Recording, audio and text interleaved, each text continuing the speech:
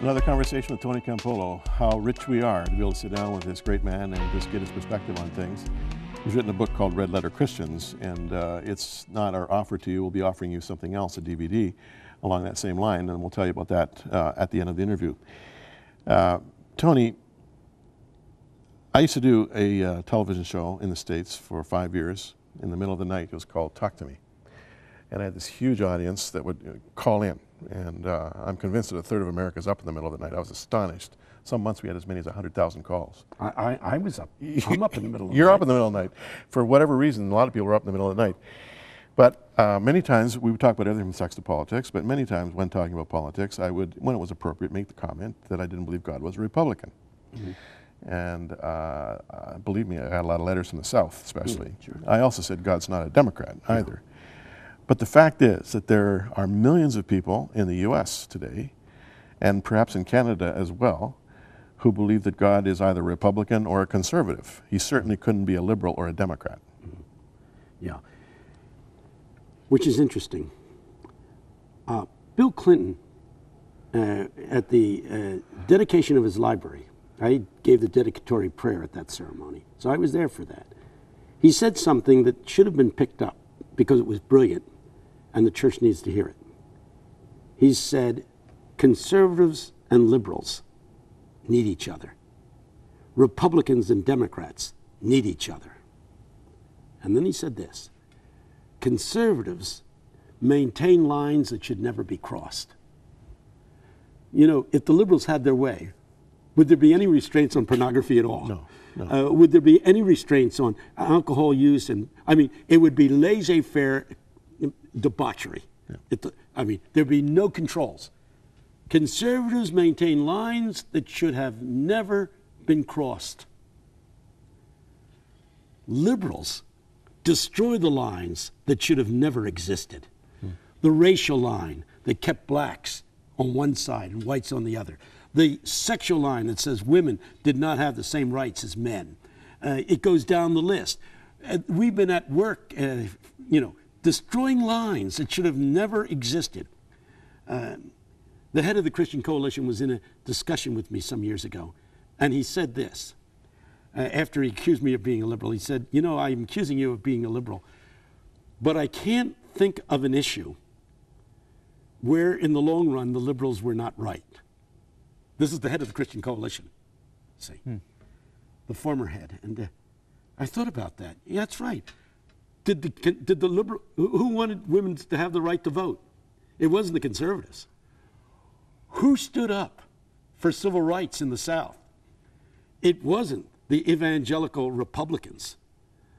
I mean, you go down the list of all the great issues of our time, of rights that we think should exist, and in almost every case, it was the conservatives that said, you can't, we needed to destroy some lines. And the liberals do that. The conservatives, on the other hand, maintain lines that should, and in the tension between the two, we come out with some degree of sanity.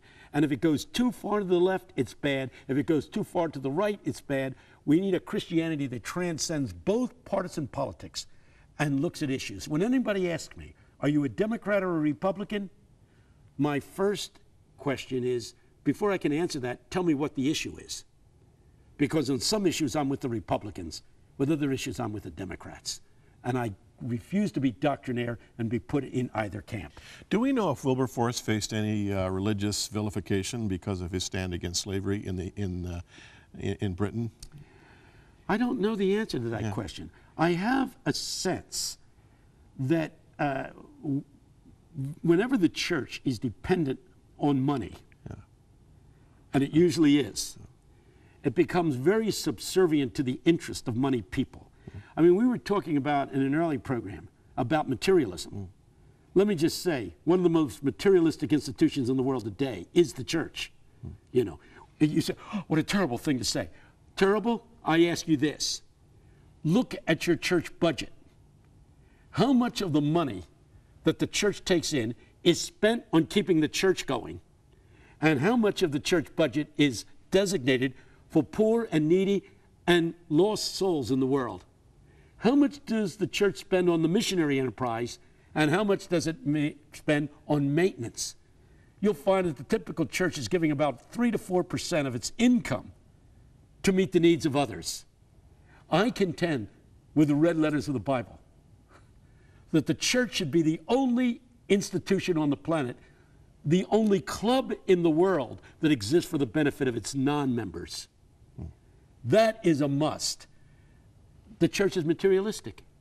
No wonder our people are materialistic.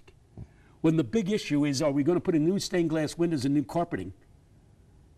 Whoa. I mean, if Jesus had a choice between stained glass windows and feeding starving kids in Haiti, guess what he would do? I mean, it doesn't take rocket science to figure out the answer to that. So, you know, that's what I have to say on that. You really promote activity in the political world. In fact, in your book, Red Letter Christians, you're really challenging your readers to question very, very carefully anyone who purports to stand for political office.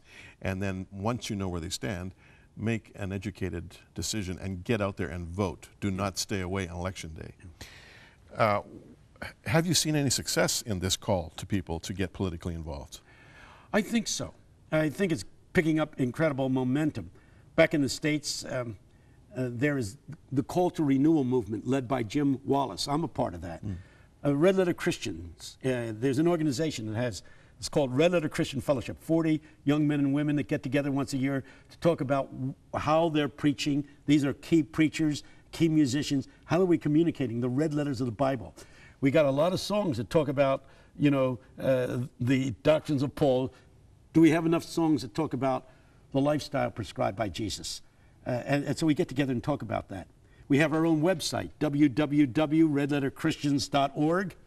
We try to get all of our guys to wear these wristbands. Yeah, hold it up. Well, I don't know if we get a shot of that. It says Red Letter Christians, you see. Yeah. And it says on the inside 2 things. It says Matthew 25:40. Right. Jesus' words, what you do to the least of these, you do to me. And it also has, it should have on this one, this is a faulty one, an old one. An old one. The reality is we also have our website. Inscribed in it. Right. But we have our website, www.redletterchristians.org, and it has talks and books and tapes and a blog. We're carrying on. The new thing of communication is blogging, you know. Yep. I mentioned earlier today that when bin Laden was shot, that there went on the blog a statement of Christians do not rejoice over the death of anyone. Yeah.